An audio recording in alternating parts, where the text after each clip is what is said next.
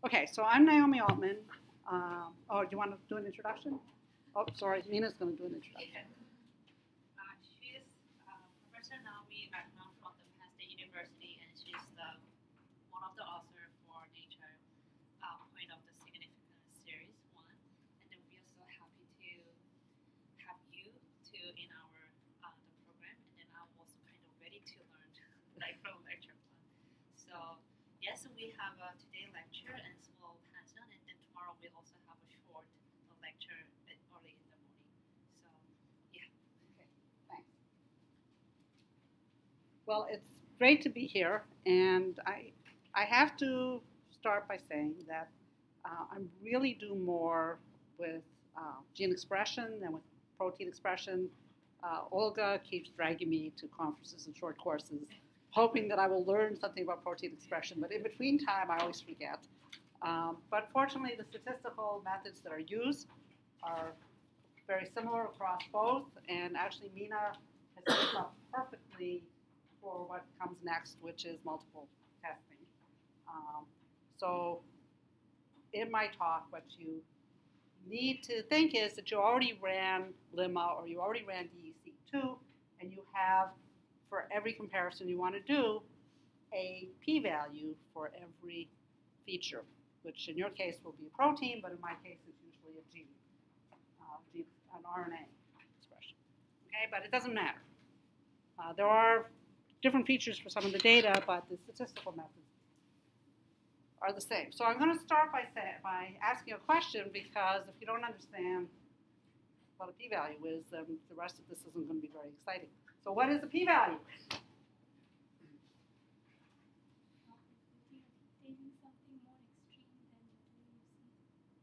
Close, okay? The probability of observing a value of your test statistic that's more extreme or more extreme than you observed under certain condition. What's that condition? Pardon me? Not normal distribution. What? That the null hypothesis is true. Now I'll come back to the normal distribution in a minute. The null hypothesis says that you've set up something, usually that there's no difference between conditions, or that something is not present, or so on. And you're testing it's a kind of funny backwards way of looking at the data. You say, what do you expect to see if the thing I'm not even interested in is true? Right? And then if it's very extreme, you're going to say, oh, I have a significant result. Now the normal distribution, where does the normal distribution come in? The normal distribution is a requirement of the biological replicates within each condition if you're going to use t-tests or lemma. Okay? Otherwise, it doesn't matter. If you're using some other kind of test, you need to have the condition, the data has to come from the appropriate condition for that test. So for example, for DEC2, you have count data. It's certainly not normally distributed. It's supposed to come from a distribution called the negative binomial, which is for count data. Okay, so that's a p-value. It's the probability of seeing a test statistic at least as extreme as the one you observed when there's really no effect. And what's the power? Power? Sensitivity. Let's get it in sort of probabilistic terms. It's the probability of. Pardon me? It's the probability of rejecting the null hypothesis when the null hypothesis is false. So therefore, some alternative hypothesis is true. Hopefully the one that you posited as the alternative. Okay. So these are going to be really important. So the problems we're going to be dealing with today are exactly the kind of problems that Olga was talking about when I walked in, about what happens when you have a lot of data, high-dimensional data, many, many features, proteins, genes, whatever they are, and you're trying to look at them all at once, and you can consider the background here as at each pixel having a hypothesis. Now, hidden in this background are the true positives, but I defy anybody to find them. And here, there's 5 of them, I think. Okay? I'll give you a hint. There's one right here.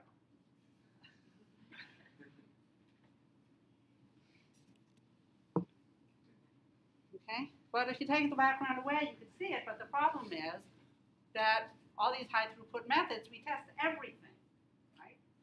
So if we had a very focused hypothesis, we would look at just the 1 or 2 proteins that we know are involved in the process, and we wouldn't have to do any of this stuff that I'm talking about. We're going to do it because we're doing these high throughput screens, and there's so much noise, and we can't see what's going on. Now, why couldn't we see these guys? We couldn't see them because they're not a very big effect compared to everything else that's going on, right? So if they were really big, bright red spots, you'd see them. But they aren't. Okay. So let's start with this. Suppose we have 10,000 hypotheses, that is proteins, features, genes, whatever we are caring about, and the null is true, so there's no difference in our conditions. And suppose we declare we reject at p less than some value alpha, say 0.05.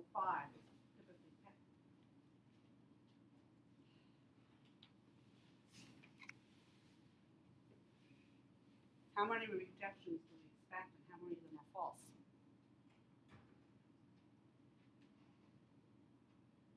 So first, how many, under this situation, how many rejections would we expect?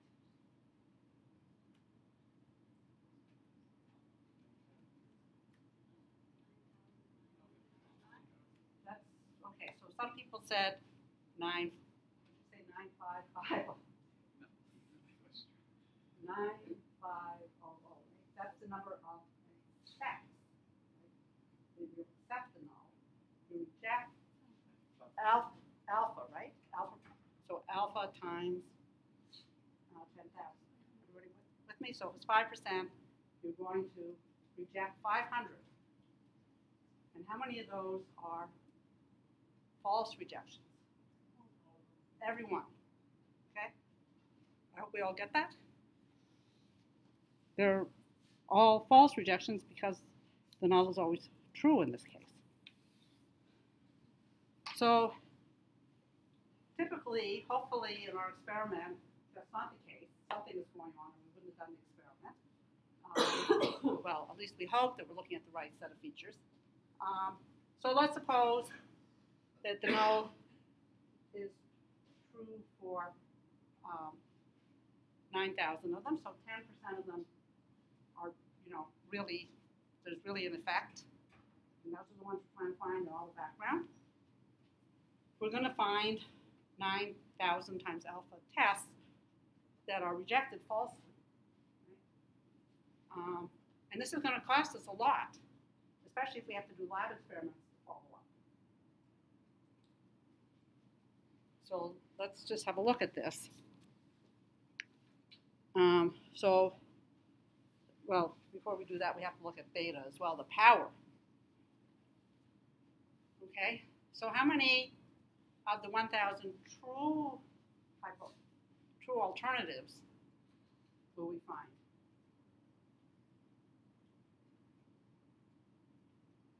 Beta is the power. Okay, so typically we would say we design experiments so we reject that alpha less than p less than 0.05, then we want the power to be about 80%. So how many true rejections will it be? 1,000 times beta.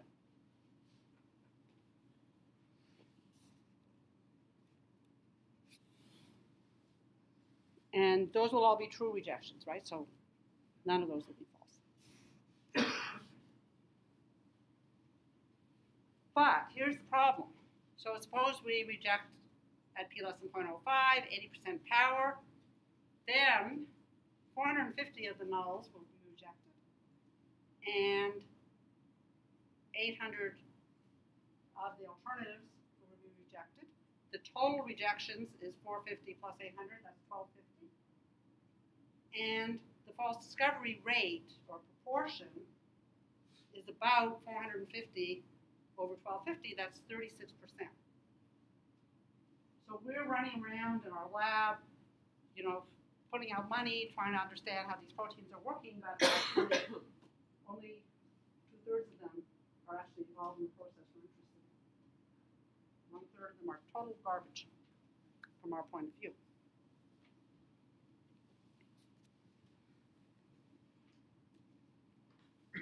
Now, what about the converse? What about the false non-discoveries? Right? Because we're going to find some things that aren't there. We're also going to miss some things that are there. Right? Well, the true non-discoveries will be the other 8,550 of the nulls. And there'll be non-discoveries, there'll be 200 of the 1,000 alternatives. So the non-discovery rate is 2.3%.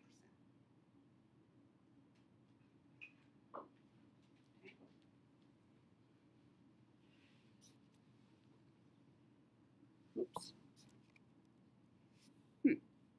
Okay. Well, I'll just say this right now. I think I have a slide. Out of order here. So one of the questions I've been asking since the first day I heard about this stuff is, why do we care about false discoveries? What about false non-discoveries? Why don't we look at the total errors? Okay. So, and here's my perspective on this, quite honestly. In some cases where we're looking at the biology of a process, what we're looking for is a few interesting features to follow up in the lab. We don't want them to be false discoveries.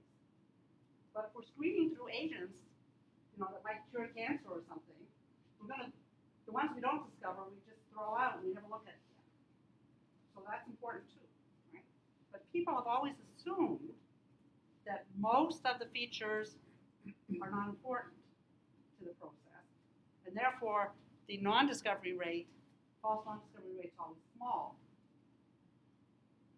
because most of the things aren't there to be discovered.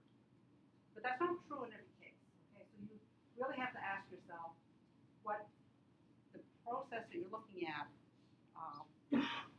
should do. So, for example, in some cancers, there'll be hugely different profiles in the normal versus cancer tissue. And in that case, you ought to be looking at non-discovery, false non-discovery, as well as false discovery. Okay? But for this talk, I'm only going to focus on false discovery, controlling false discovery.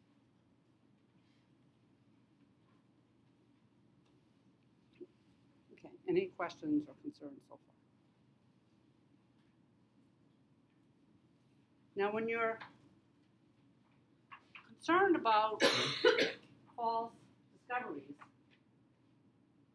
you can't have a false discovery if everything came from the alternative, right?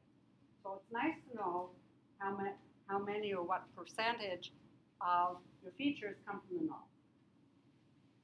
So one of the things I always do is look at the histogram of p-values. So let's consider that histogram of p-values. Suppose everything is null. You have 10,000 features. You did a test for each one, and you get p-values from your test. What does that histogram look like? You have 10,000 p-values now. What should it look like? Okay, how many people think it should look normally distributed? Okay, nobody's going to say that. How many people think it have no clue what it should look like? Oh, this class is very shy. Okay, so some people want to hazard a guess. So I'll say yes. Pardon me? It should be uniform. No. Okay, so now we have, how many people agree that it should be flat, pretty flat? How many people disagree? Okay, so let's think about this. What percentage of the tests have the p-value less than 0.01? 1%, right? How about less than 0.02? 2%. How about between 0.01 and 0.02? It's got to be 1%, right? What about between 0.02 and 0.03? 1%. What about between 0.95 and 0.5? Of 1%. So it's going to be flat, right? That's by the definition of a p-value. And what we're going to do, and I always end up talking too much, but we're going to have a lab and we're going to generate p-values, and you'll see what you get, okay? So here's one where I simulated data with no differential expression. And this is what it looks like. It's pretty flat. It's not completely flat because, you know, it's got randomness in it, okay? But it's pretty flat. Now, what about the alternative? The p-values from the alternative, what did they look like? I'll take guesses on this. Yes. It should be heavily skewed. Now, I can never remember whether, when people talk about skew, whether they're talking about the tail or the peak. Yeah, but the peak should be close to 0 or 1 or what? Close to 0. Right? That's what you hope for because those are the significant ones, so they should have small p-values. And we can't actually answer those questions for the alternative because we don't know what they come from, right? We don't have usually we have a single hypothesis that there's no difference for the null, but for the alternative, it could be any size different. It could be a different difference for each feature. Right? So we don't really know, but it should be mostly near 0. So here's an example from the simulation you're going to do where they all have a very strong effect. Okay, so the ones that we're going to actually discover will be over here, and then these ones out here will be non-discoveries because they have big p-values.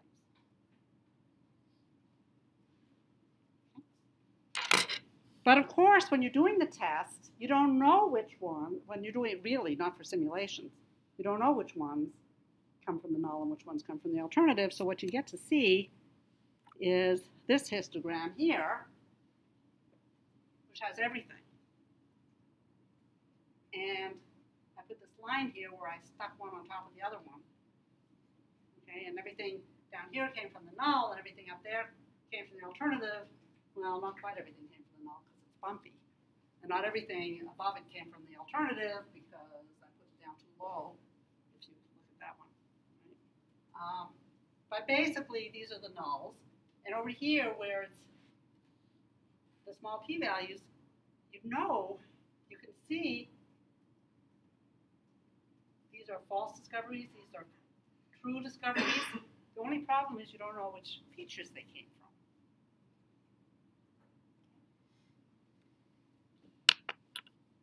Any questions or comments about that? So here are some pictures from a real microarray study that I did. They look just like that. And I always do these plots because sometimes you do things and they don't look like that. So what's this? This came from a kind of a microarray on which instead of RNA, or instead of cDNAs on the array, they were antigens, and proteins were supposed to bind to these antigens. And I ran them through Lemma just as if everything was normally distributed, which it wasn't. And so I showed this to the guys who created the array, and they said, oh, we bet you normalized the data just as if it was gene expression data, but you can't do that. Okay? And I would have just, if I hadn't drawn this histogram, I would have just kept going, doing exactly what Mina did an hour ago, and I would never have noticed that the data was total garbage. The data was probably not garbage, but the way I handled the data was turned it into garbage. Okay? I always do this plot. And right before we end today, I'll show you some other plots where I think I did everything right, but the data still looks pretty, the p-values still look pretty weird. So I just want to emphasize, this is a histogram of p-values, not of the original data. So it should be flat with a peak at 0.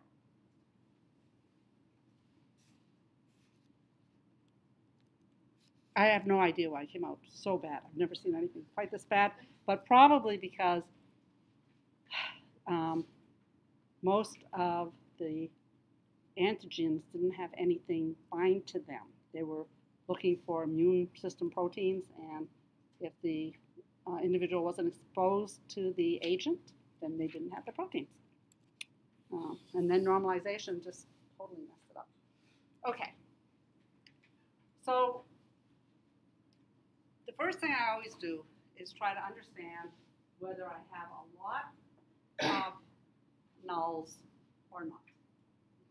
And a lot of the studies that I've been doing, which have to do with tissue development in plants, we have a lot of differential expression. A flower doesn't look anything like a root. Okay? Now, if I was looking instead at leaves that were, say, exposed to ozone or not, I might expect much less differential expression. So I really need to know this in order to understand what I'm getting at with false discovery rates. And it's actually pretty simple if the histogram looks right to estimate the percentage, the proportion of null tests. Basically, it's this area under here compared to the entire area. Okay? And how can I tell where this line goes? Well, one way to do it is just to drop it down until it's a flat line. It has to be flat. And somewhere from, from 0.5 to 1, those are almost all nulls. So it should be kind of sitting on top of the bars there. Pretty simple.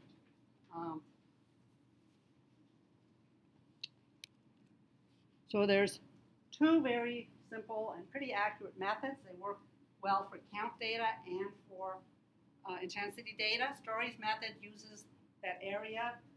It computes where the flat part is, and then computes the area under the flat part. And the Pounds and Chen method does something kind of interesting. If it's totally flat, then the average p-value should be 0.5. So 2 times the average p-value is 1. And so anyway, the flat area, M0 is about 2 times the total number of tests times the average p-value. And that would assume that all the non-nulls have p-value exactly equal to 0, which won't be true, but it's not too bad. It's an estimate. Neither of these estimates give you whole numbers for M0, but that's okay because usually you use your estimate of the proportion, M0 over M, so you don't even notice that you don't have a whole number. So we're going to try these in our simulation. You get very close to the same answer. Okay, so here's the situation. We're doing M tests. We have the red are the errors, the blue are what's correct. M0 is the total number of true nulls.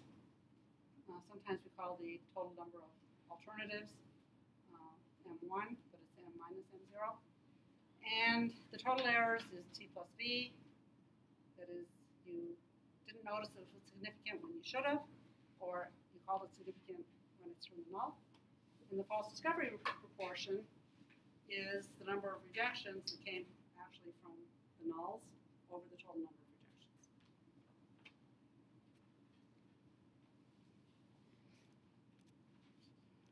Okay, so the usual approach is to try to control the expected percentage of false discoveries.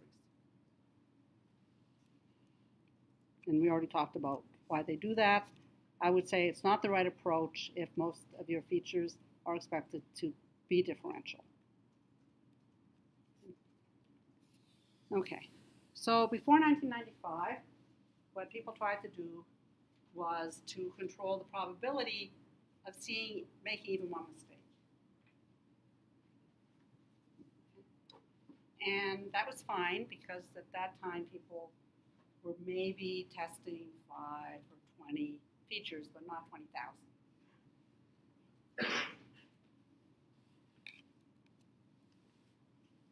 So this is called the family-wise error rate. And the most famous method that you've probably all heard of is the Bonferroni method. And the Bonferroni method is sometimes called an omnibus method because you don't really need a whole lot of assumptions to make it be accurate. So what you do is, instead of rejecting at level alpha, 0.05, say, you reject at alpha divided by m. So if m is 10,000,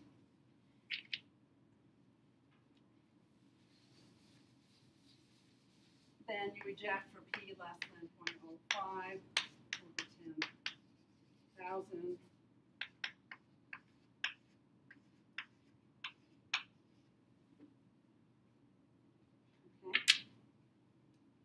So,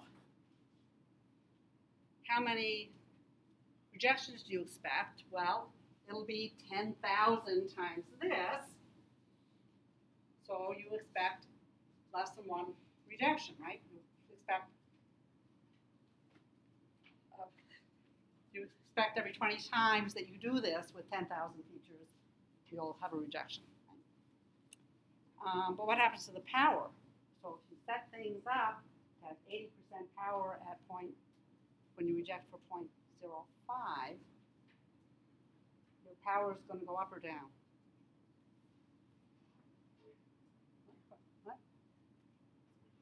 It's going to go way down because you need a huge effect to get such a small p-value, and most of the effects you're going to see aren't going to be that big.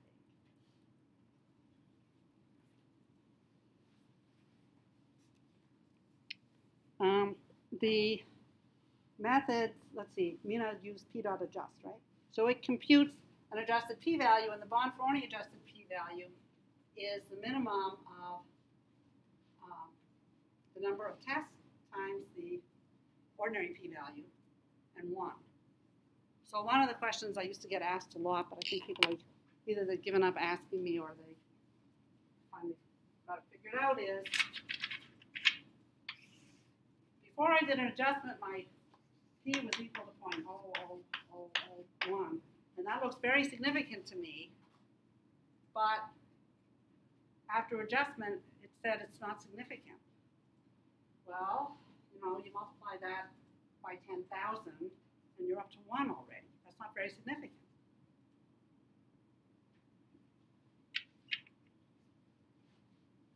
Okay, questions about that? So, as I said, though, you can't get a false discovery if your feature actually came from the alternative. So really, you don't have to divide by m. You can divide by m0. Okay, and that's one reason why we might want to estimate m0. But you know what? In this case, if you divide by 9,000 instead of 10,000, it's not going to help you that much.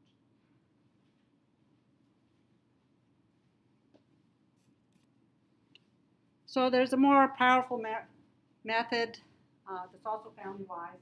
It was created by this guy called Holm, and it uses the sorted p-values. And for the smallest p-value, you divide itself over m.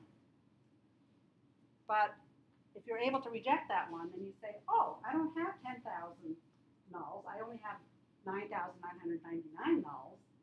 So for the next one, I'll divide by that, by 99999. And then the next one will be 9998, and so on. Okay? So, and it also controls the family-wise error rate. And I have no idea why we don't teach this in Stat 100, because it's not any harder than Bonferroni, and it's more powerful. But we don't, for some reason. And it's very intuitive, in my opinion, as well. And I never heard of it until I started looking into this literature after the microarray revolution. But anyway.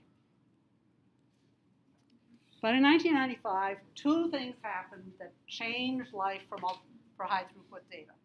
The first was that we had the first microarray, which was the first high throughput data for biologists. And the second was that Benjamini and Hochberg said, why would we care about controlling, about finding no mistakes whatsoever when we're doing thousands of tests? Why don't we consider instead the false discovery rate? That is, the proportion of tests where we reject and we made a mistake. Because if we're doing thousands of tests, we've got to expect to make a few mistakes, and get a few false discoveries, and we don't really care about that as long as most of what we see are true. So that also happened in 1995, just a nice convergence of things. And this nasty looking thing here says we want to control Q, which is here's that proportion of false discoveries, but you can't divide by the number of discoveries if that's 0, so the rest of it's just to, math jargon for adjusting for that. Okay. So what they showed in their 1995 paper, which has got to be one of the most cited papers in statistics these days, is that if you reject when you sort them, just like in the Holmes procedure, and then when the I smallest one is less than this target, which is usually 0.05 times I over the number of tests, then you've controlled FDR at level Q. And that doesn't mean that for the particular experiment that you're looking at now, that you can be guaranteed that you will have less than 5% false discoveries if you use this procedure with Q equals 0.05. What it says is, if everybody uses this procedure, then if you average over everybody, there will be 5%. But nevertheless, it's not too bad. It's like everything else, it's a statistic. Okay, so that's what they showed. And p.adjust and other software that give you an adjusted p-value, most of the software that gives you adjusted p-values uses Benjamini and Hochberg, and what they do is they retort either 1 if this number is bigger than 1, or they cross-multiply to give you an estimate of Q.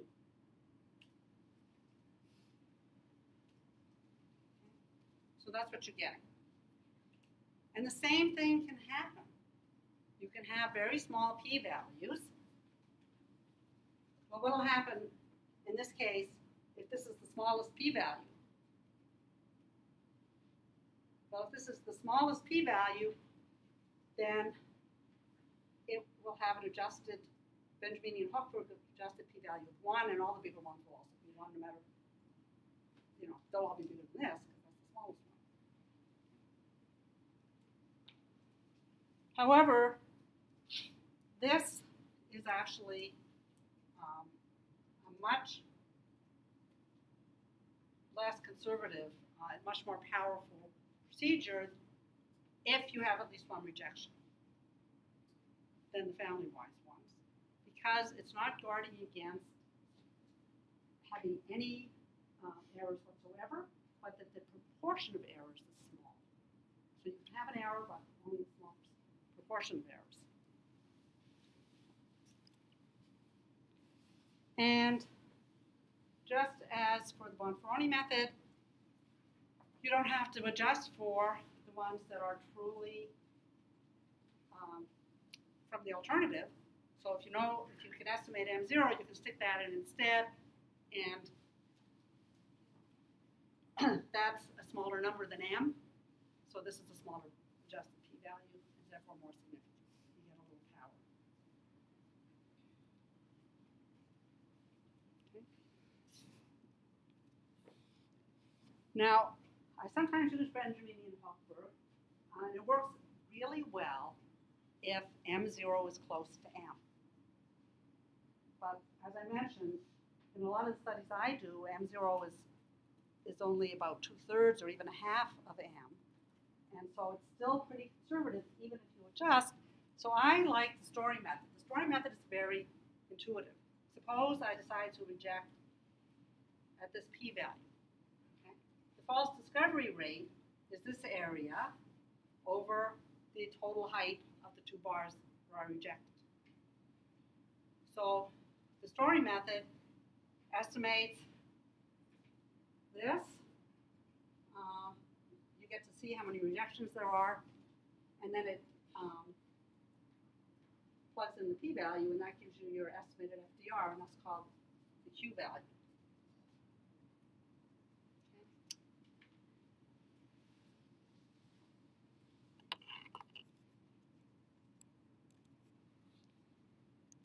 Okay, before we go on, are there any questions about any of this stuff?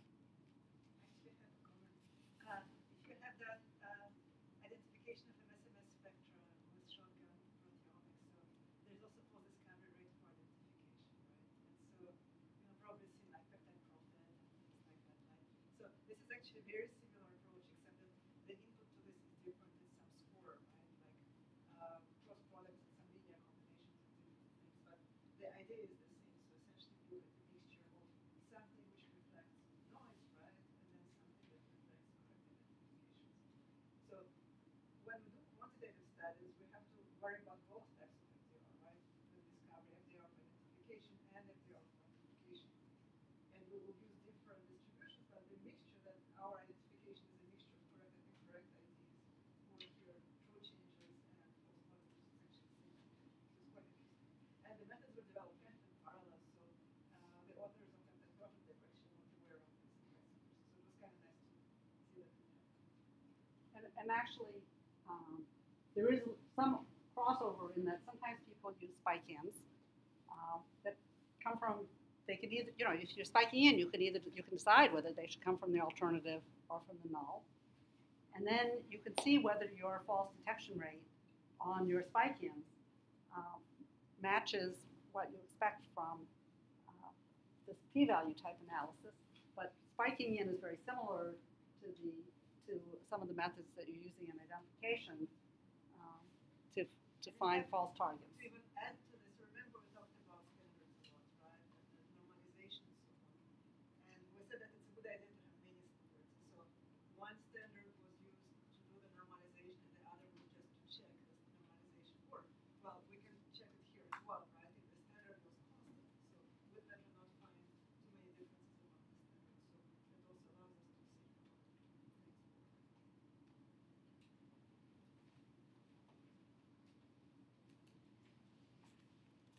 Okay, so what we're going to do now is a hands-on exercise. Everybody got the orange blue file? Yeah. Okay, so you should have the file I'm going to bring up in R, and hopefully, I haven't run it on this computer, so hopefully it'll run on this computer. What we're going to do is we're going to simulate some data with 9,000 features from the null because we simulated them, so we know that, and 10,000 features that all come from the same alternative, which you will never see in real data. And we'll look at our estimates of pi 0. So pi 0 should be 9,000 over 10,000, right? So 0.9.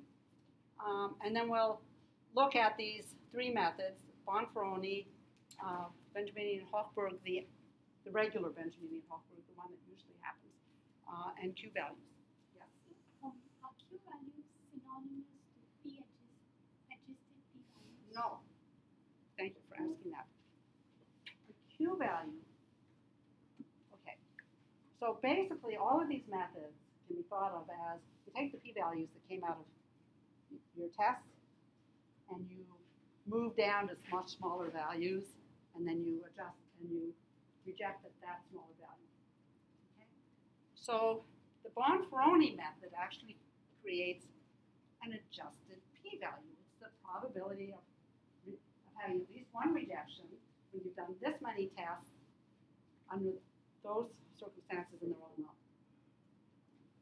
The other two methods, things that are called adjusted p-values, are actually estimates of the false discovery rate. So although R and some of the other literature call them adjusted they are actually estimates of false discovery rates. And a Q value, that's one reason we use the Q instead of adjusted p-value, just to give it a different name. Okay. However, if you use Story's method and it gives you something called an adjusted p-value, it's a Q value. But I would argue that, so if we decide to use Montronian versus Benjamin Hopper, right? So the practical use is the same, right? So we would select the adjusted p-value, Montronian adjusted p-value cut off based on 5, right, or whatever. Or we'll have the Q value, and we'll use the Q value cut off to control false discovery. Well, that's true, but at the beginning of the talk, I asked people to define a p-value, and that thing that you get from Benjamin Hopper doesn't have that interpretation. That's the thing. Its interpretation really is as a false discovery. But Olga's totally right from the operational point of view. We set our target, usually 0.05 or 0.01, and after whatever adjustment we do, that's where we create our cutoff.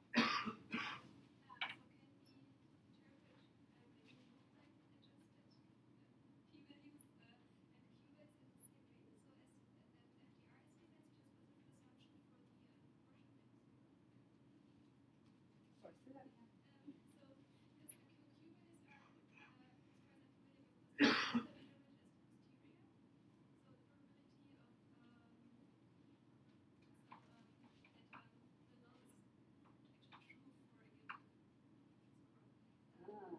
Yes, okay.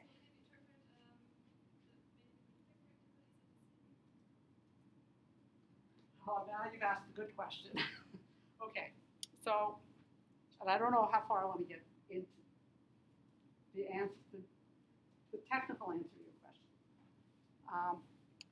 So,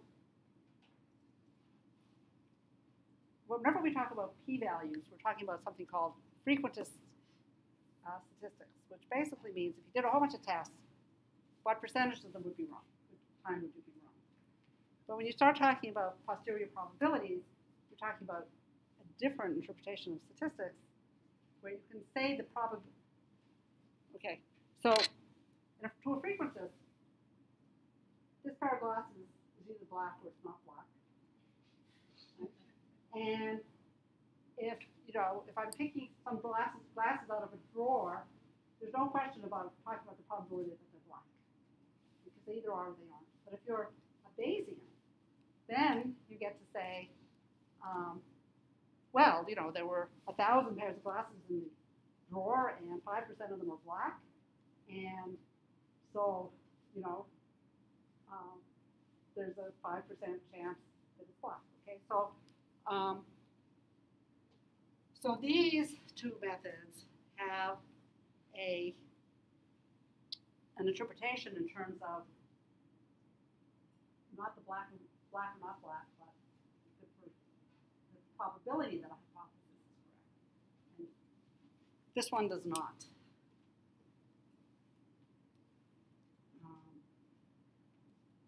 But these two can both be looked at as posterior probabilities based on, say, M0 over M, which is, if you didn't know which hypothesis was which, is the probability that a randomly selected hypothesis is null. I don't know, does that answer your question or just confuse you? It may be actually interesting to look at this from the kind of historical perspective. So Benjamin and Hopper, they were frequentists. So they said, okay, this is how many true changes, how many non-true changes, right? So on average, of repeating this how many times, what's the proportion? And then Story came from the Bayesian perspective. And so actually what he did was not the false discovery rate, but the positive false discovery rate, which is the same thing, conditional on the fact that we make at least one discovery. We always make some discoveries, so it doesn't matter. So for practical purposes, it's this. And then he showed that if you come from this different kind of framework, you still get to the same thing. So the technical interpretations are different, but operationally, as long as we care about controlling the proportion of false positives in our conclusions, you come to this from both sides and you control it. But actually, this is going to matter a lot in tomorrow's talk, because in tomorrow's talk, I'm going to talk about reproducible research and how you interpret p-values when you only did one experiment with one observation, my suggestion is going to be think of it as a q-value in the exact way that you just described. So. Okay, let's do what we do with some data, and then we can talk about the some of the philosophical ends of things tomorrow, hopefully, and confuse things more. Okay, so what you need to do is bring up our studio with, let's see. Okay, bring up our studio with this thing called simulation.rmd. So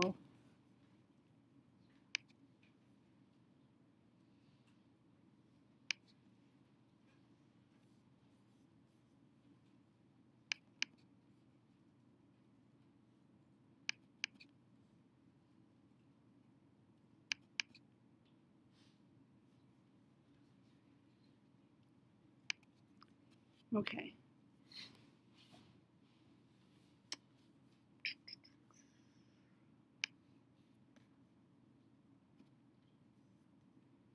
Okay, we don't really need this very much.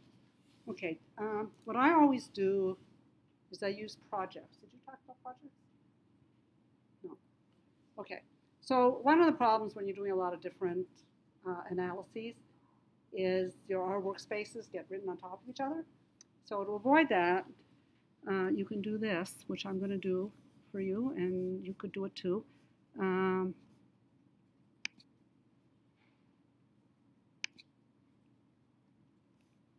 So I'm going to create a project, and what that's going to basically do is create a new R workspace for you. And then if you wanted to redo some of this simulation study, you would open this project, and everything that we've already done would be there in that project, and the stuff that you did with Lemma and DEC would not be there. So I'm going to start a project in an existing directory, which is the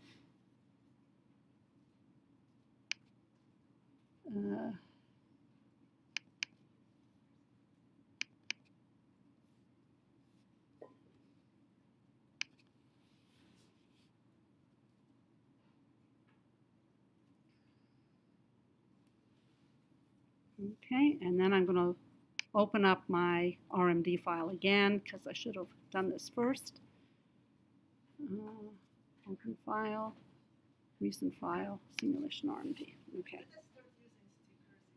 Just for now, so we have blue and red stickers. So red means somebody has a problem, and blue means we are all on track. So let's make sure that we have all the same things.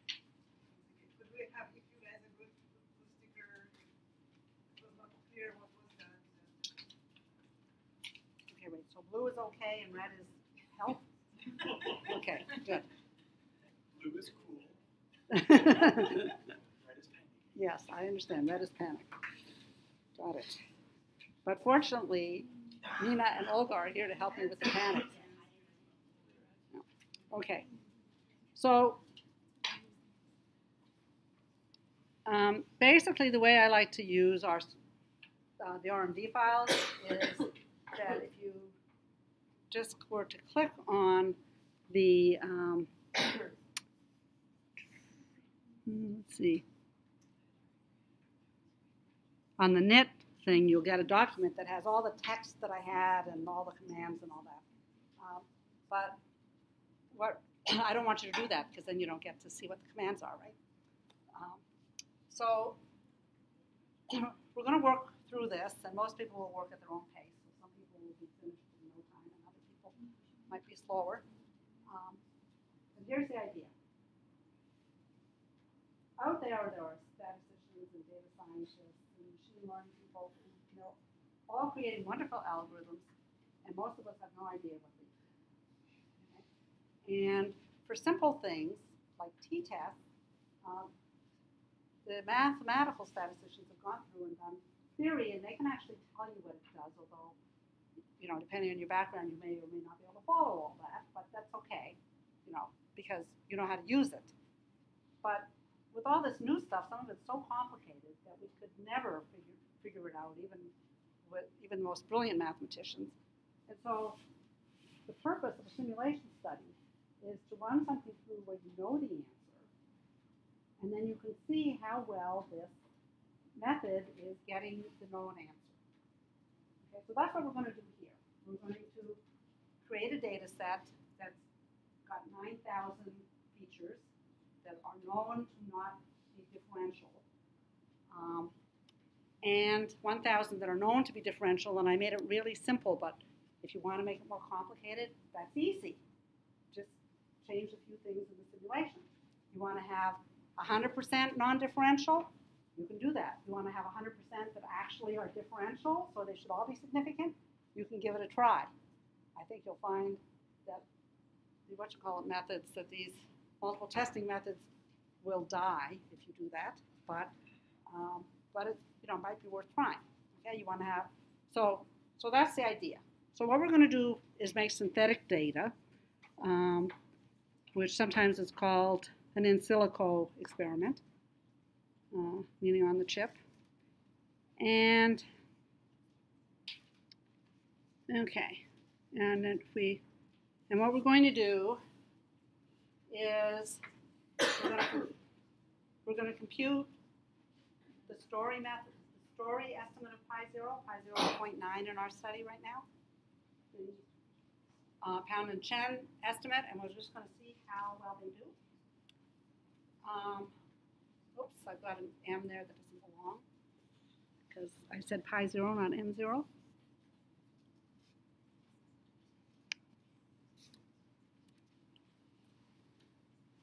And then we're going to look at how many discoveries, false non-discoveries we get using ordinary p-values, Bonferroni method, Benjamin-Hochberg method, and q-values.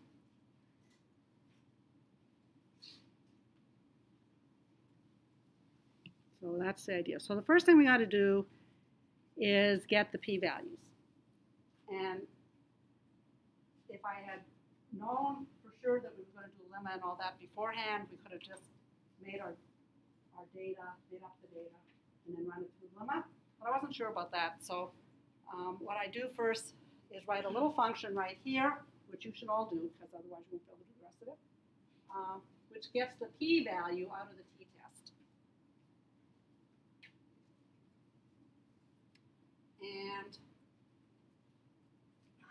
that's what we can use apply, just like Mina did earlier. She used sapply. I'm just going to use ordinary apply.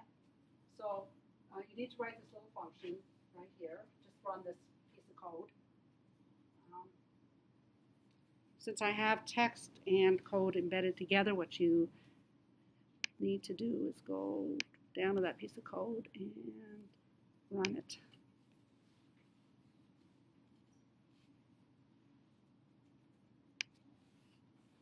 That creates the function. And when you're going to use apply, it's very important that your function have first argument, which is x, because apply looks for x to run. And what this is going to be, these will be the expression values, which will be intensities, and this will be what the condition is, or treatment. So in our case, we're going to do t-tests, so there's a control and a treated. That's it. Okay.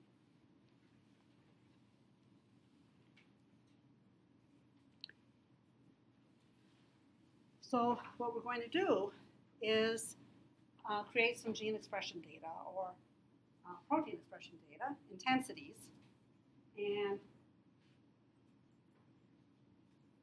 after taking log, those data are approximately normal. They're usually normal enough, so the t-test is appropriate. We're just going to make them normal by creating them as normal. And what we're going to do is we're going to assume that there are biological reps, and I set everything up down here. So 5 biological reps in the treated, 5 biological reps in the control. And if I want to change it to 10 or 3, all I have to do is change n-samp. Okay? NF is the number of features. which is going to be just like my slides, 10,000. M0, the number of nulls, 9,000. And then, what is the t-test test? Well, it tests differences in means.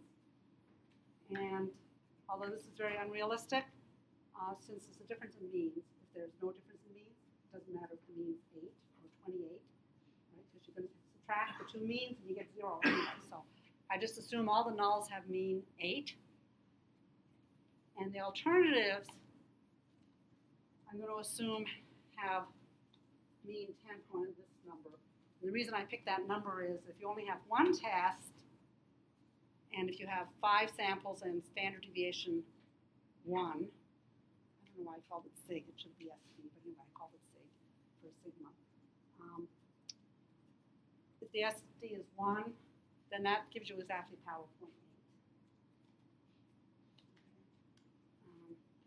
So all of our alternatives are going to have this mean. And all we're going to, the first little code chunk creates the controls. They all have mean 8.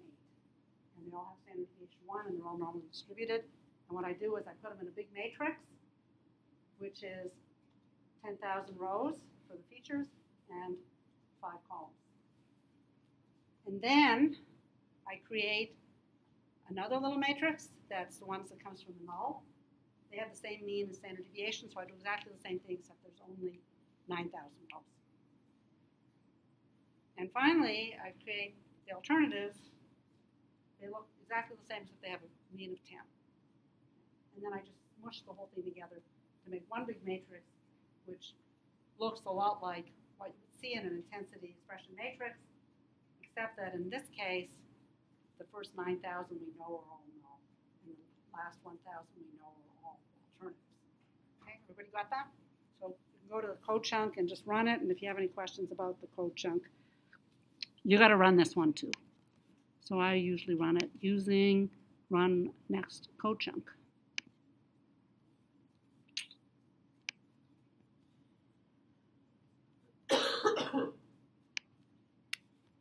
And that puts me down here.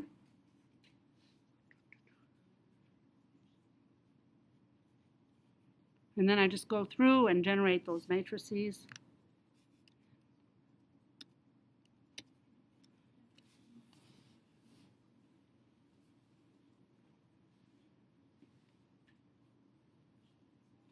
And then I smush everything together. Is everybody with me? Smush everything together. So one matrix has 10,000 rows, and then the other one are 9,000 and 1,000. So the first thing I do is smush the rows together using R-bind. And now I have 2 matrices that have 10,000 rows, and I push the columns together. Okay, so that's the next little piece.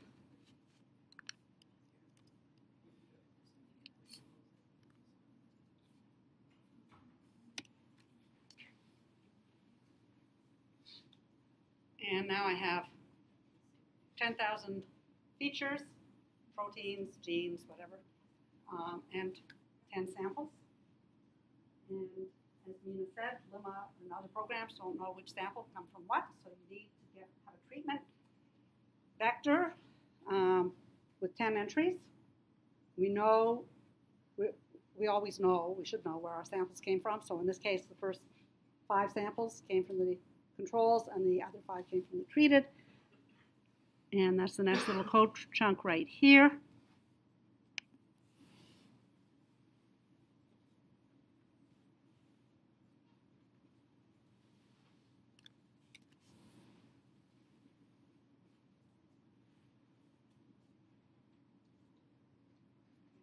don't know how expert you guys are at this point. Is everybody okay with this? Okay, if I was running Lemma, then the next thing I would just run Lemma. I would use my Sim1 data would be what you put in for the expression values, and I would create the design matrix using this vector. But since I'm not running Lemma, but I'm doing t-tests, what I have to do is for each row, I need to stick in the row as X and put in the treatment to say which ones come from controls and which ones from treatments. So I'm a terrible programmer, so I always check it out. So what I did here in the next little piece was I ran the first feature as an ordinary, just using t-dot test.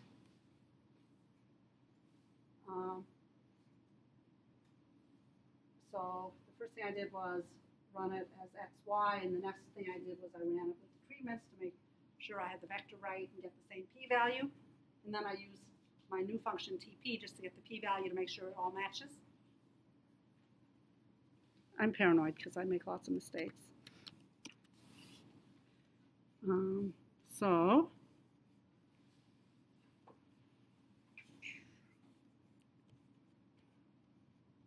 here it is the first time.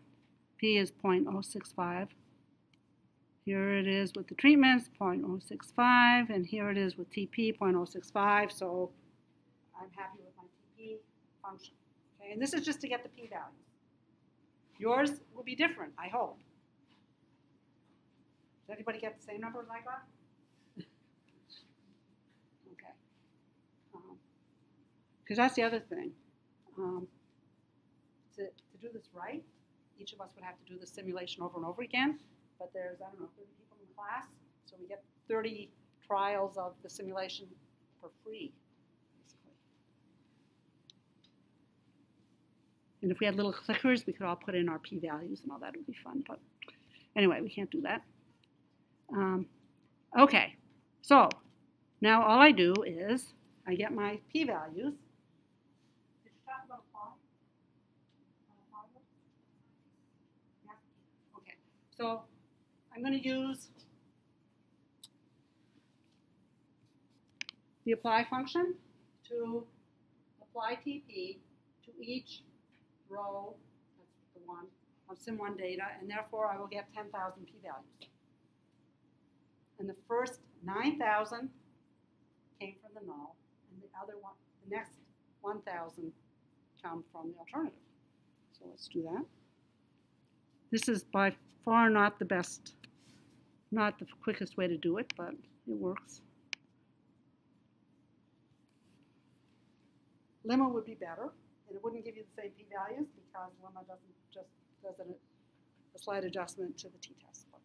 Okay. So you just call lemma on the data. Instead of doing this, I would create a design matrix. I can't remember how do you make the design matrix. I would have lemma x design equals my design matrix, and it would come up with all those different columns like the log fold change and all that, and the p-values unadjusted. And everything else would just be with that column of p-values. And with DEC2, the output is in this output table, and you have to find the p-values in the output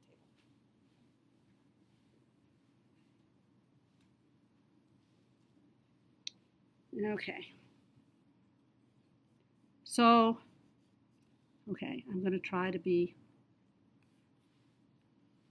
I tend to just run on and not look at my notes and then get out of order, so I'm just going to try to stay in order. So the first thing I always do is make sure that I got things that look like p-values. I told you I'm very paranoid. And I think, you talked about the Baggerly example? Did you talk about the Baggerly example in your? We had several sessions. The forensic. Yeah, there's like a whole bunch of them. Yeah. Okay. So anyway, I'm paranoid. It turns out not paranoid enough. There were some horrendous cases where people made really silly mistakes in their data, like switching around rows and things like that, getting therefore completely wrong conclusions. So you should be at least as paranoid as me about doing your analysis. Okay. Okay. So I always. The head command prints out the first few values, so they should be between 0 and 1 because they're p-values. And remember, the first 9,000 all come from the null, so you would expect to get some big values. If they're all little values, you probably messed up in the simulation. in your real data, you don't know where the non-nulls are. So, but in the simulation, it should run. So that looks good. Mine are, yours will be different, right? Because they're random numbers. And then I do a histogram. And I've got lots of genes, so I like to have lots of classes so I can see some of the detail.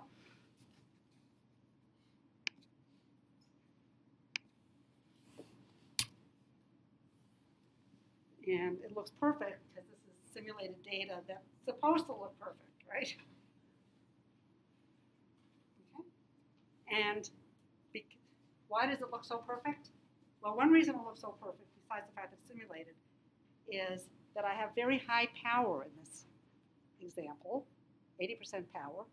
If you have less power, then what happens is this peak comes down and it kind of spreads out farther along here. Okay? So looking at this histogram also tells you how good your power is. Right? If it's got one really sharp peak at 0, you've got a lot of power. And if it looks like a triangle, you might not find anything, even though your estimate of pi 0 will not be 100%. So that looks good. And then the next thing I did was I got the histograms of the nulls and the non-nulls because I know which ones are which. So you should do that.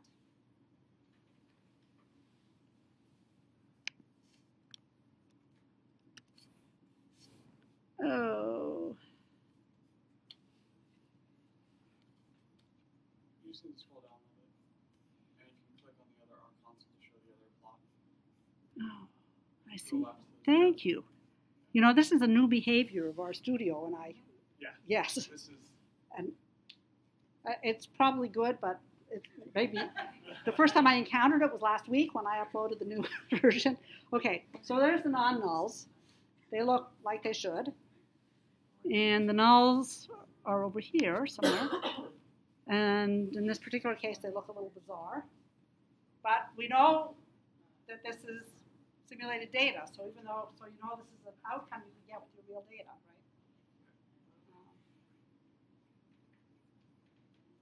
They should be flatter, but and if I did it again, they probably would be. Mine also looks fairly depressed in the beginning. Okay, how many people have a depression at the beginning? How many people have a little peak at the beginning? How many people have it look flat? Okay, some people aren't doing it. Is this a known issue with our pseudo-random generator? Is it?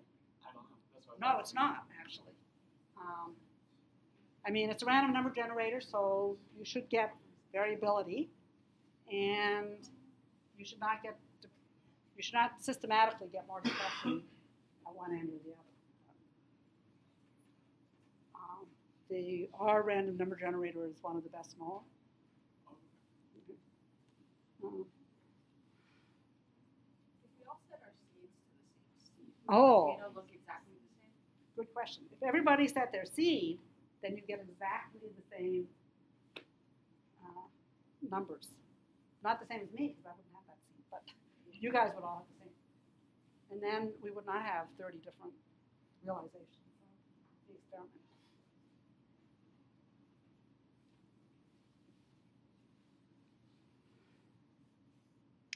Okay, so they look like they should. Okay, so the first thing I want to do is estimate pi 0, and I'm going to let you guys do this instead of me, because I think some people aren't doing anything. So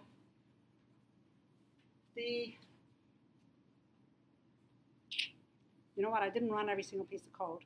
The first thing you have to do to run Q values is load it. So you have to say, you have to put in y.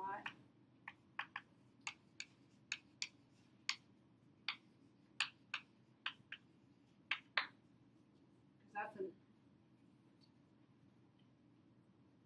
external library.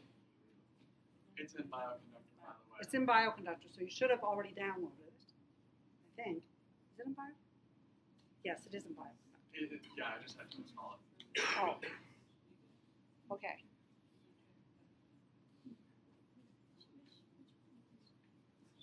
If you don't have Q value, what I always do is this. I go to Packages, and you should have BioC installer. So then I go Library, BioC installer. And then I say BioC Lite. Oops. You have 9. BioC Lite Q value. And if we don't, Quotes.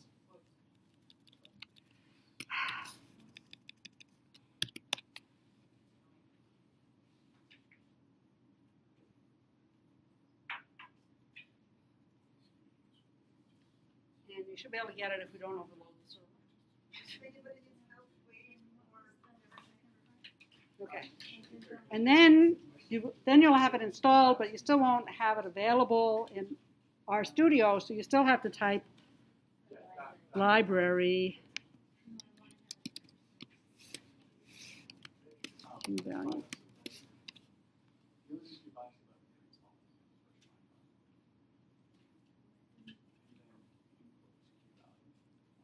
Incidentally, our studio has an installer, but I always use BioC Lite because I find it does a much better job, even if the stuff isn't a Bioconductor, it does a better job of finding all the other programs that your program is dependent on and downloading everything. So, in this case, it's kind of standalone. Okay.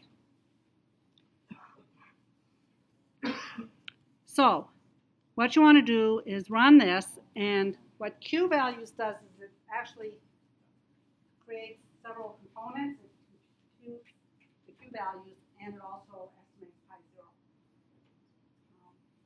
So we'll just save that and figure out what pi 0 is, and then we can also estimate pi 0 as 2 times the average p-value.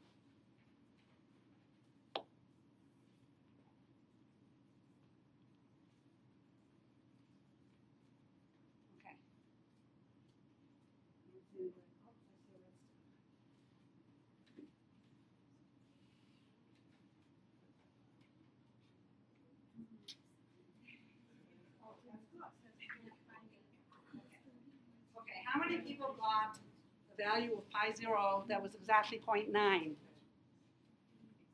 Exactly. Okay, how many people got something that was over 0.92?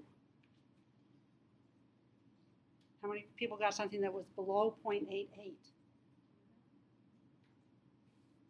How many got something that was between 0.88 and 0.92? Okay, so that's about right.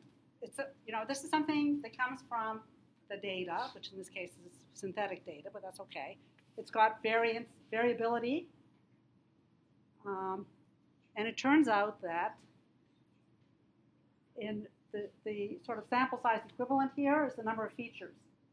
So the more features you have, if they're truly independent of each other, which they aren't for proteins, but if they were truly independent of each other, the more features you have, the more accurately you will estimate pi 0. So here we have 10,000 features, and they really are independent because we simulated them independently. So you get a pretty good estimate. And usually, Q value is designed for these kind of data, and it should be a slightly better estimate than the Pounds and Chen method of 2 times the average p-value, but they're usually pretty close. Okay. So what did I get? Oops. I got 0.89 from QVal and 0.92 from the other one. So not too bad. Okay.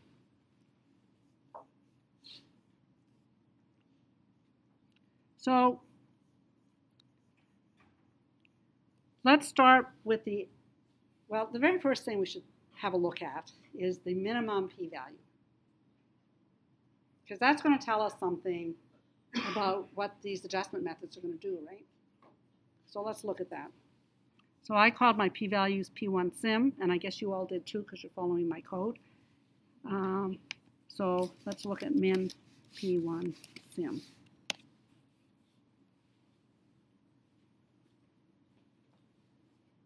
So that's 7 zeros followed by a 5. So the smallest one will pass the Bonferroni test. And that's kind of important to know because if that isn't true, then no method is going to give you anything, right? Okay. So let's start by looking at the significant features without any adjustment. So what I did here is P1 less than 0.05 is just gives you 10,000 true and false, okay? And when you sum up trues and falses, it just gives you the total numbers of true. Okay? So this will tell us, the top line will tell us how many discoveries we made. The second line will tell us how many false discoveries we made. And the third line will tell us, right, that's the last 1,000. That will tell us how many true discoveries we made. So you could try that.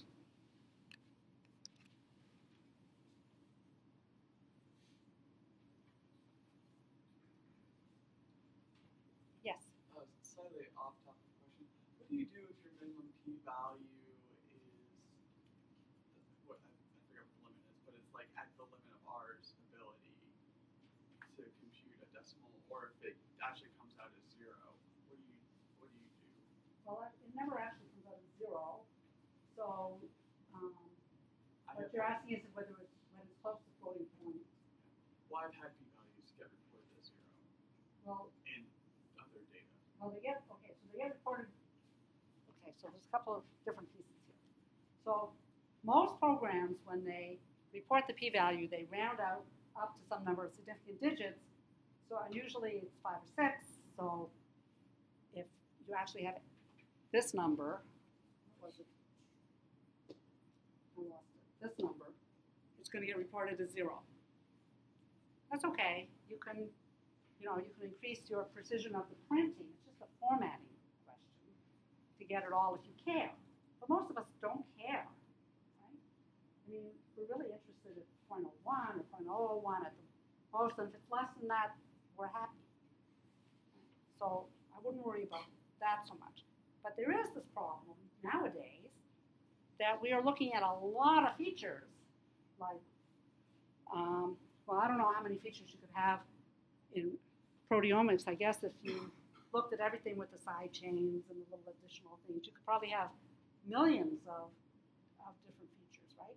Certainly in gene expression, if you look at exons instead of genes, you could have a couple of million features, or if you're looking at what you call SNPs or other genetic variations, you could have 5 million. And then this alpha over 6. Well, that's still a number that's bigger than machine precision, so you shouldn't have any problem. You will have a problem with the reported p-value. It will be wrong. But you know what? Out there, it's wrong anyway, because unless your data is exactly normally distributed, that p-value is just an approximation. Right. I'll ask you later. Did I miss? Well, I'm working with the features. I'm working with hierarchical clusters that get into millions or billions of clusters in the data. And I'm looking at abundances of these clusters within samples. And so I'm computing the p-values using permutation testing and Markov models and that sort of stuff. Oh, well, permutation. Okay, I'm going to come to that later. But well, actually, I wasn't going to talk specifically about permutation. Permutation testing is problematic. And the problem, so let me explain this. So So permutation testing, you don't assume that you know that the t-test, say, has a t-distribution. Instead, what you do is you shuffle the samples around between treatments and control as if there was no difference between treatment and control. And then you get a distribution for your test statistic, and you try to get a p-value from that. And so if you only have 1,000 different ways you can shuffle the data, then you cannot get a p-value that's less than 1 over 1,000. Because it's got to be more extreme. And that means that when you start doing these adjustments, if you're dividing by 10,000 tests, you can never get significance. So that's a problem. And the only way you can deal with that problem is to have enough samples, you can do more permutations. How would I figure out the maximum number of samples? So like 39 samples. So Well, let's take Yeah. that offline. Okay. So Yeah. it's like a different thing, but also to channel a question that I get asked, just to kind of see what you say. So a very typical situation for us is we'll do experiments, maybe a small number of replicas, they have some p-values, look all right, and then they do adjustment for multiple testing as nothing is significant. And so it's a disaster, we don't like adjustments for multiple testing, what do we do? Right. So that's a different question. And then, okay, now this goes back to, sorry, I don't know your name, but her question about posterior probabilities and this stuff. Okay. So, although a frequentist would always say, it doesn't matter if the p-value is smaller, that's your chance of getting them to null. But if you interpret things as posterior probabilities, then the ones that have smaller p-values are more likely to be true alternatives. So if your adjusted p-values are all 1, or at least all over 0.05, then you say you have nothing significant, but you do the p-value histogram, and it looks like this histogram, except much more triangular, right? Like that.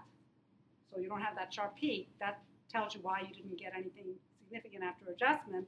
But still, you know that they're not all null because it's not flat. Right? So which ones are most likely to be non-null? Well, they're the ones with the smallest p-values. So what I would then do, if I have the resources to do it, is I start doing follow-up experiments, starting from the most significant ones, and try to figure out what the false detection rates really are by doing low throughput studies. This is very expensive. This is why we try not to have to do that.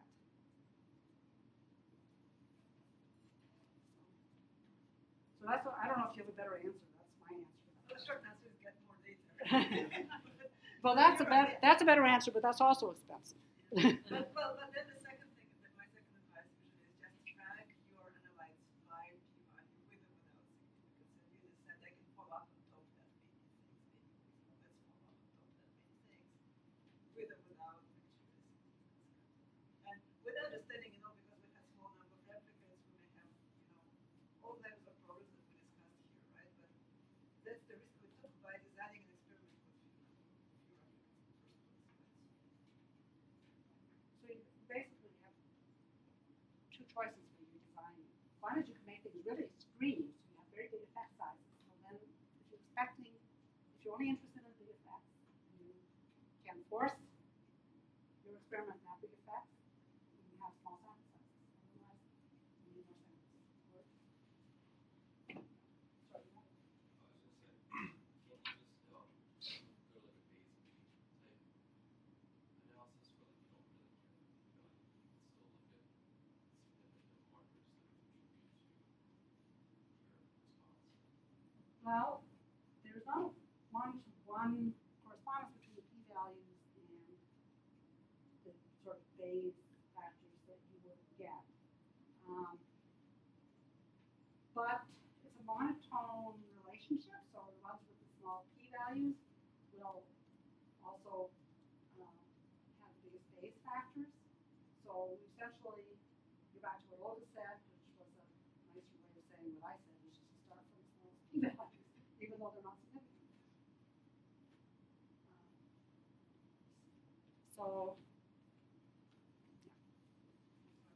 yeah. Yes.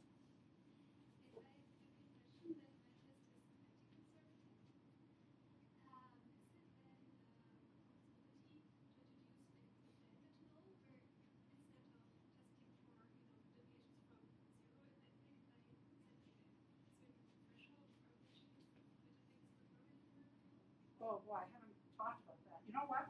Let's finish this, and then I'll probably forget by then to ask this question. You won't forget. So just ask me again, okay? That's a very good question. So the question essentially was: suppose you reject a whole lot of things. Maybe you were anti-conservative, or maybe there's just a lot going on. Can you do something to pick the ones that are more interesting? Okay, anyway, let's just finish this part off because we're close to the end. Okay, so where were we? We figured out that without adjustment, there were 1,000, in my case, 1,100 rejections, which seems good because we know there should be 1,000 rejections, right? But unfortunately, only 786 of those were the ones that should have been rejected. The other 347 came from the nulls. So basically 1/3 of the ones that I rejected are actually false rejections. So that's the problem. That's why we're going to do multiple testing. And presumably everybody who did this part of the exercise got about the same thing, right? Anybody get something wildly different than this? Yes, what did you get? Oh.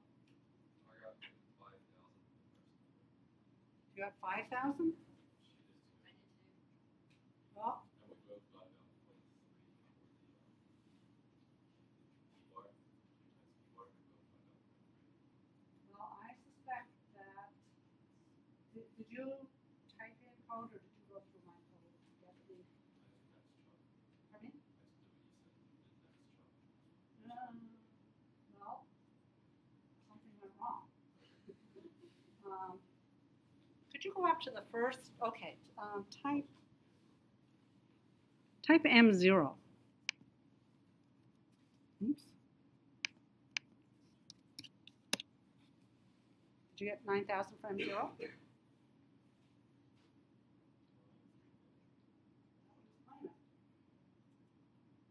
Well, I don't know how that happened, but I can tell you one thing that might have happened. Did you get the code off the flash drive or some other way?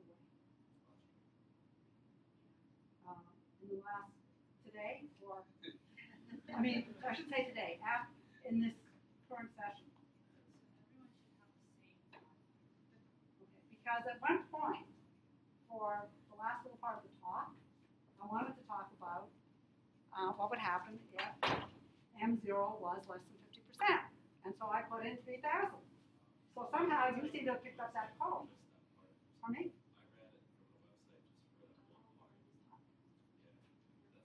So that's how that happened. Okay. So.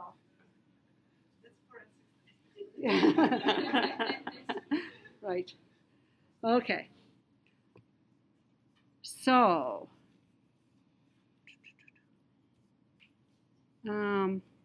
Okay.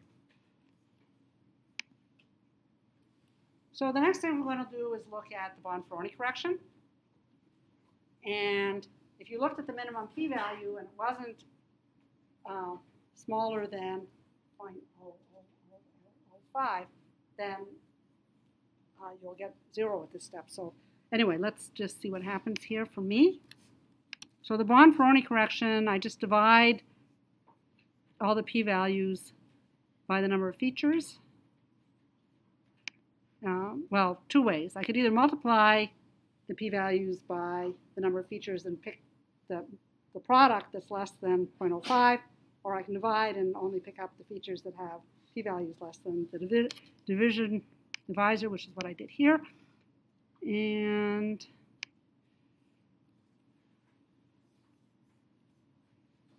Let's just run this little piece. So in this case, I got 2 significant genes, proteins, which is a lot less than 1,000.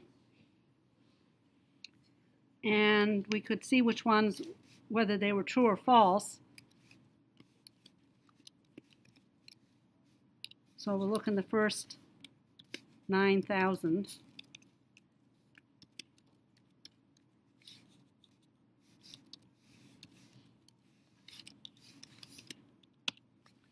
And they were all true discoveries, which is what you would hope for if you're, being that conservative. That's why you're that conservative. But there were 998 false non-discoveries, which, I don't know, would kind of upset me if I was looking at some process and trying to figure out what the proteins were and all that are important, right? So that's Bonferroni. That's why we don't use it anymore. And then for the rest of it, it's actually easy to write your own Benjamini-Hochberg routine, but we'll just use p.adjust.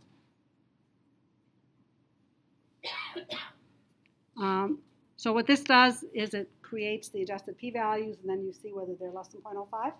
So this is Benjamini-Hochberg. It does not use M0, it uses M.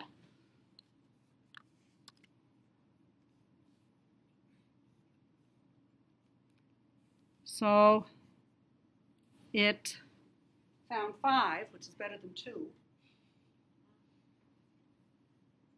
And it looked at, again, I looked at the true alternatives, and all 5 of them were in the true alternatives, which would make me very happy.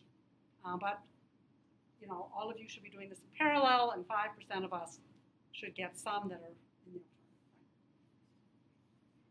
Right? I mean, sorry, that were from the null.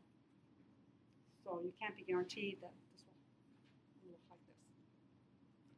And what would happen if I divided by, if I asked for adjusted Benjamini and Hochberg? Well, it would be, I would get a few extras, and I'd have to use my estimated M0, right, which might not be quite right. So my experience, so this sounds like the kind of thing nobody would bother to do research on, but anyway, part of my research was on estimating pi0. And basically what I discovered is if pi0 is close, is say 0.95 or more, it's not worth estimating. Okay? So you can tell that just by looking at the p-value histogram, whether you want to use adjusted Benjamini Hochberg or ordinary. And that's because of the variability of your estimate. So you introduce other errors and you just mess yourself up. Okay, so that's Benjamini and Hochberg, and then we'll go down to Q values. So you said you didn't want to use Q value if your Well, zero was.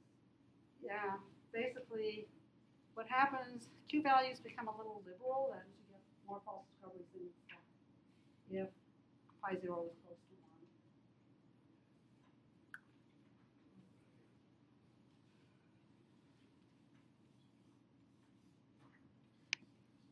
So here's the Q values. Remember my Q value, I got very close to 0.9 for my estimate of pi0. Oops, didn't like that. Q1 sim. I'm in the wrong code chunk. Okay.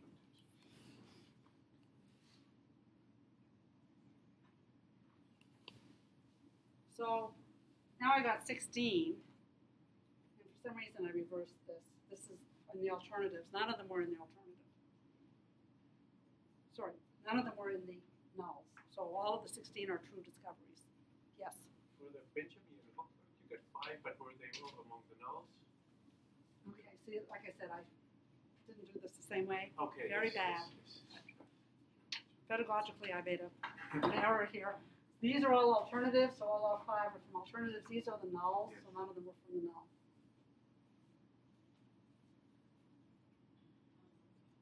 Okay. very fast. Are there questions about it? Yes. Where is the local FDR? Pardon me? The local FDR is this? Oh, local FDR. So local FDR is, okay. So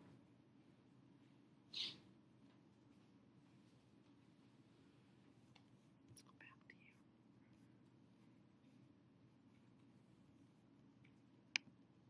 here. Oops, no. Let's go back to here. So this is how FDR works. FDR says if I reject right here, which I compute that point by computing the adjusted p-value, but you could go back from the adjusted to say what p-value did I actually reject at, right? So if I start here, it's the q value or the Benjaminian-Hochberg adjusted p-value is the percentage of all of these rejections, the proportion of all these rejections that are false rejections. Local is like if I look at this and right beside it, the difference between those. So it's kind of like it's a little snapshot of the difference between sort of adjacent bars on this histogram. So let's see. It's got an interpretation as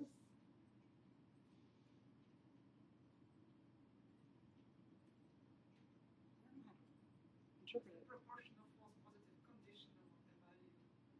Proportion in this little bar here. Yeah.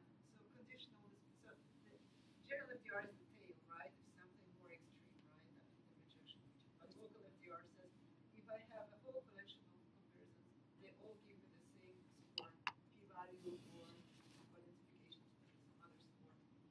Then the proportional false positives within this particular value of score is the local FDR. Okay. So going back to this question of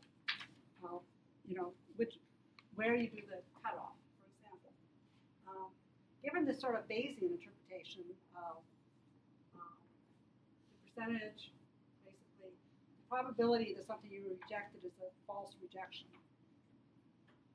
Okay. Ordinary FDR says from this point and smaller, the proportion of all of them that are false rejections, but obviously each bar has a different proportion of false rejections. In this bar, the false rejections are what's below my hand, and the true rejections are above, so the proportion is small. But out here, the proportion is pretty big compared to this bar. So local FDR is that. Okay. But the estimate, is there something besides F1's estimate? It actually comes from reference method. Yeah, so Is there some situation where you're supposed to use local FDR as against conventional BH Not method? really, actually. So in practice, I don't see local FDR used much unless you have some specific question. So with the p-value, I just don't see how you can be focusing on one particular value of the p-value. For identification of an SMS spectrum, it happens sometimes. If you have a particular value of score that you care about for some reason, for example, in your previous studies, you had a spectrum identified with the score, and you want to know how likely it is to be a false positive given that you have this particular score, then you would be looking at the proportion of false positives for this value specifically. So local FDR is a property of a single score, and general FDR is a property of an experiment. Yeah, so for quantitative studies, I haven't seen it. It's interesting kind of theoretically, but I haven't seen it used much in practice. But for the identification of data, So the only thing I can say about it is it provides some justification for this idea that if you have nothing significant, you start from the most significant ones, the smallest p-values, and you start testing there because the local FDR is highest. well, so maybe I can think of It's sort of small. where it came about. So what Naomi was talking about now is the uniform p-values, and it's very important, right? But it actually happens when you have two conditions verified. So one is that you have the null hypothesis true, right, and your assumptions are verified. But the second important assumption is that all the individual tests are actually independent. So it only kind of works when each gene or each protein is taken as an independent instance from the pool. And it's not really the case in our experiments usually, right? Because things are kind of related to each other, pathways and so on. And so what Altman tried to do is to take this correlation into account. So he's also working on these two group mixtures, but doesn't necessarily require uniform distribution. Makes a transformation to make it a mix of normal distribution and something else. So there's some kind of complexity involved. So the advantage is that it can account for situations when many proteins are correlated, positive or negative. The disadvantage is that it's more complicated curve fits, and in my experience, the advantage we gain is mitigated by the fact that you may have some uncertainty in how these complicated models fit to your mix of p-values. So I would do it in some very specific cases when there is high correlation and I'm confident that I can fit those models to this distribution of scores. What we do in MS stats, we just go with primarily for numeric reasons because we know that it will be stable across any types of data. But stories is also nice because it gives you more sensitivity if the fit itself is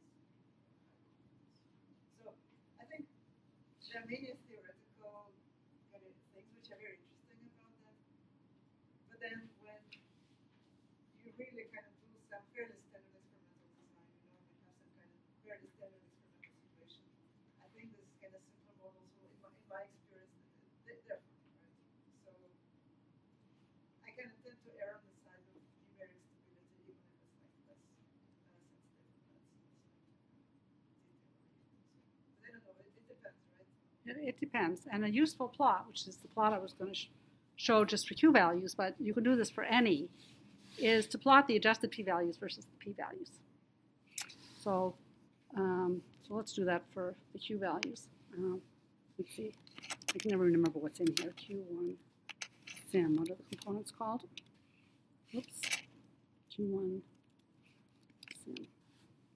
Okay, so we have the Q values and the P values. So what I will plot is Q1 sim dollar, P values on the x-axis and Q1 sim dollar Q values on the y-axis. Oops, no, that's right. P values on the x. And what you can see, first of all, is that the Q values climb up to 1 pretty fast. But down here, where you really care, Q is 0.2 here, but P is 0.2. So you see that the Q values are bigger. Well, let me add the line. Add line. This should be, if I did this right, the line y equals x. Nope. Yeah, there it is. Okay. So the Q values are above the line. They're bigger than the P values.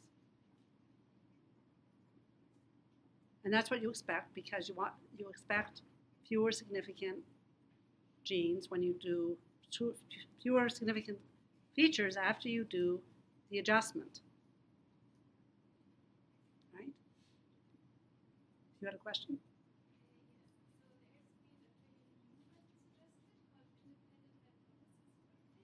Pardon me?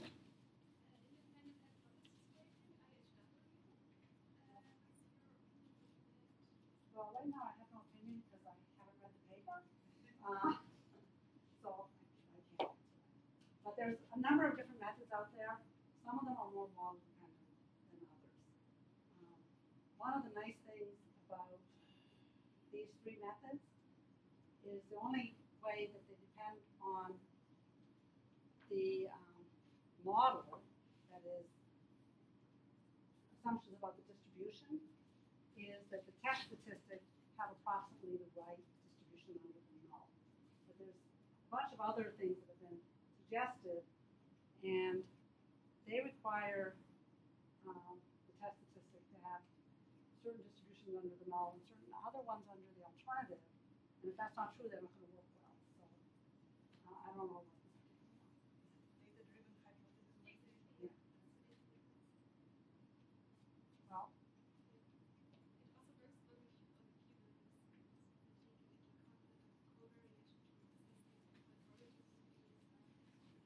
Let's see if we can read it tonight and have an opinion by tomorrow. yeah, that's right.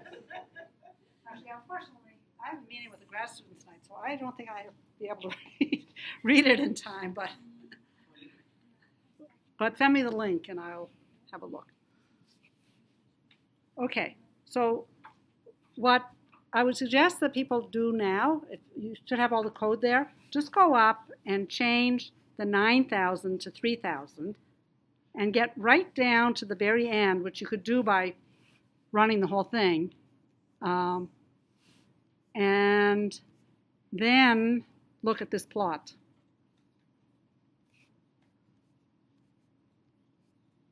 So let's see, where are we? Generating the data, simulating the data.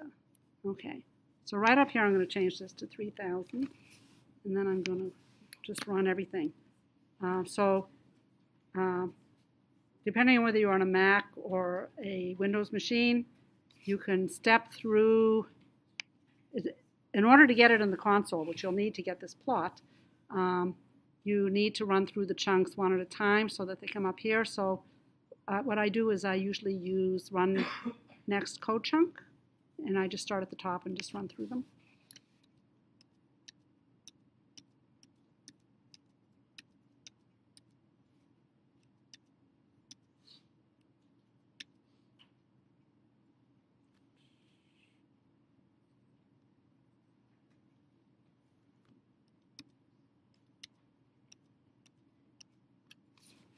Okay, so for me, I'll now do this again, plot Q1 sim dollar P val.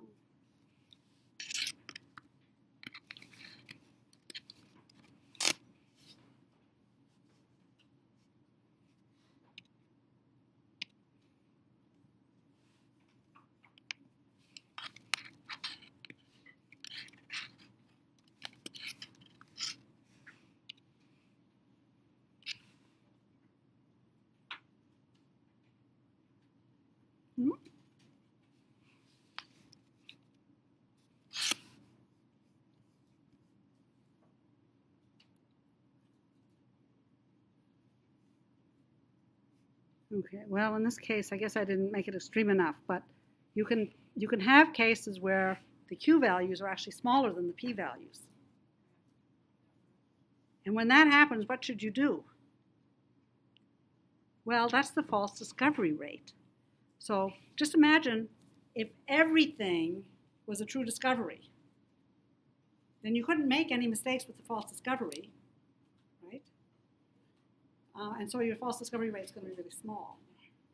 So I would say if the Q value or your adjusted P value is actually smaller than your P value, I would use the P values, and then I would report the adjusted P value that corresponds to P equals 0.05, because that's what you expect your false discovery rate to be at 0.05. So say that Q value or Benjamini-Hochberg adjusted P value is 0.01.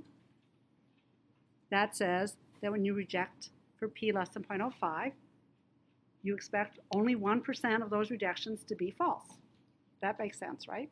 If you do it the other way around and you reject at your adjusted p-value less than 0.05 and your p-value is 0.3, that says that you're rejecting hypotheses for which under the null you expect to see something this extreme 3% of the time, 30% of the time. To me, that doesn't make sense. And this happens when pi 0 is very small. In my particular case, it didn't happen here, but 30%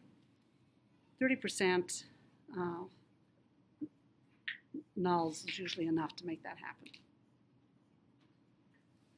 Okay. Let's take a 10-minute break, and I'll. And in fact, so kind of the way it works, so we usually are done like around 5, and then we just hang out here for those who want to hang out and practice more or ask questions just in person, or we will just get together again tomorrow at 9. Right? We will also come in advance a little bit to see if you have questions, or if you have your own data sets you want to discuss. Wait. I'm sorry, I can't let you go yet. And the reason is, the reason is because I had thought that I had this extra time, and I have to show you some other p-value histograms, because you're going to see them, and you're going to wonder what's going on. So it'll be very quick, I promise. 5 minutes. You've heard that before, right? Of course, I have to find. Okay, let's get rid of our studio. Don't save. More multiple testing.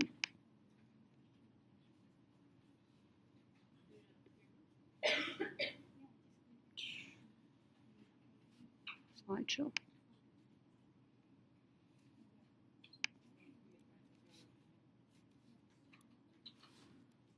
Okay, so this is what they're supposed to look like, and this is what they looked like in this particular study.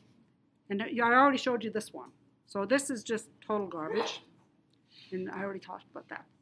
This came from another microarray study, and how did this happen?